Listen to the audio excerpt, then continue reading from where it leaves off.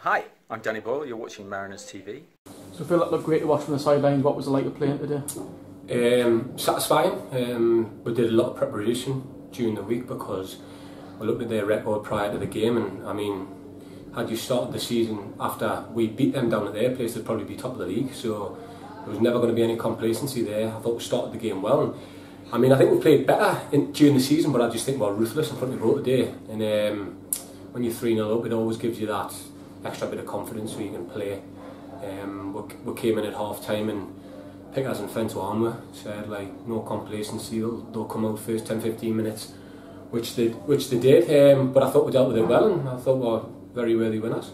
How important was it to start well today against a team that's in such good form as well? Oh, unbelievable, because if they go ahead, I mean, it gives them that little bit more confidence, more than what they've already had. So it was vital that we got off to a good start, which in fairness we did. I mean, we're up at 3-0 at half time and they're probably thinking, like, what we're against here. So very satisfied all around, really. You've been in midweek for the programme as well, and you mentioned the sort of get together you had on Tuesday training in terms of getting this discussion going about what went wrong maybe last Saturday. Yep. How important was that, do you think, and how beneficial was it? Like I said in that interview, I mean, it's like a democracy, you know what I mean? There's no dictatorship from the management.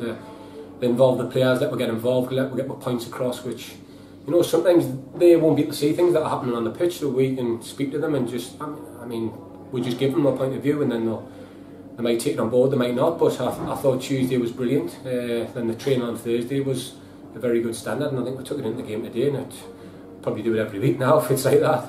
The form here is so impressive as well. What do you think the key behind that is, and how much do you enjoy playing here? Well, I said on the other night, the fans here will intimidate other teams coming. Do you know, you come and there's 1,200 plus most weeks, and you know, like, they motivate us, so we're pressing harder, we're better on the ball and things like that, so it's difficult for the teams. I've played at grounds where you go and there's a massive crowd and you think, oh, it's a cliche, but it's like another man. So that's vital. I mean, the conditions suit our brand of football, the pitch is excellent, and I mean, the conditions today were probably perfect for us because it's wet, there's no wind, the ball moves about well, so it suits our style, and well, it showed really, didn't it? We paid tribute to Jack Fada before the game as well. Was he in your thoughts as well? And added he was. I went to school with his mum, Ashley. So I mean, that's dedicated to him today, him and his family. So, like I said, it's dedicated to them, and it was fitting. I think Fada scored it on 10 minutes as well, which Pickers mentioned at half time, which was his favourite number and things like that. So, fair, isn't it? Yeah, fair, maybe.